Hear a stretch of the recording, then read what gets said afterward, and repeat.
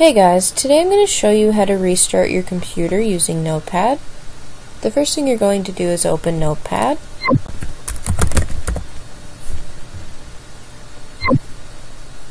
Now type shutdown, shutdown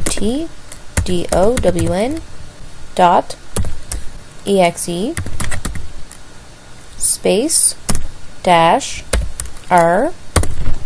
Now if you want your computer to shut down after 30 seconds, then you can leave it as is. If you want your computer to shut down in less than 30 seconds, or if you want it to shut down in more than 30 seconds, then you're going to type space -t space and the number of seconds. I'm going to set it to 00. Now this will make sure that the computer restarts right away. Now go to File and Save As. Now change the Save As type. So you're going to click on the drop down arrow and select All Files. Now type what you want to call the note. I'm going to call it Restart.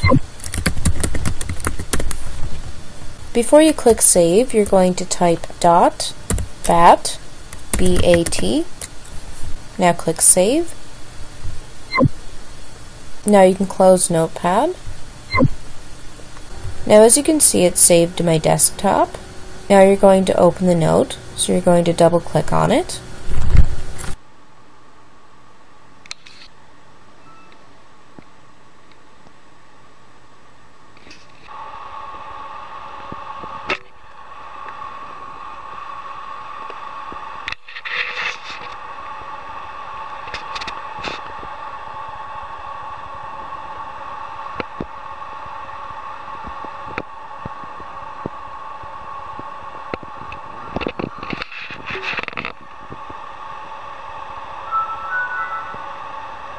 I hope you guys enjoyed this tutorial, and I'll see you in my next video.